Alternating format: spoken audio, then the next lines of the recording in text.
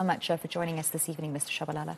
So we've been focusing on the fight against HIV/AIDS for the past week or so in the lead up to World AIDS Day. So we've talked about the numbers quite a bit, but I want to spend just a moment to talk about the impact of another global health disaster on the fight against HIV/AIDS.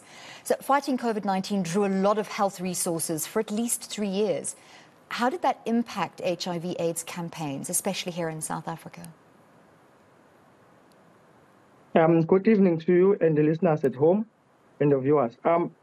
First, I will say with the COVID-19 in 2020, 2022, 2023, it really affected the HIV response because there were many issues that were there when the COVID-19 was there. Remember, some of the people were not allowed to go to health facilities to access their medication.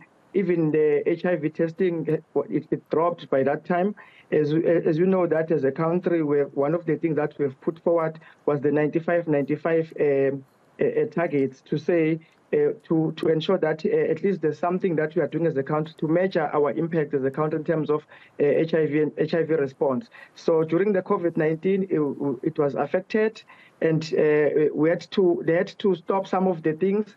Like HIV testing, some of the people, they disengage on treatment because of the COVID-19, because people are not allowed at facilities and all of that. But looking now at the 2023 World AIDS Day, where we are talking about communities, let communities lead, of which from us, as people who are living with HIV and AIDS, we are saying communities at the forefront of ending AIDS. That's what we are calling this year, because we need to reverse what COVID-19 did to us in terms of resources and funds, in terms of people that they become lost to follow and defaulters. So we are working towards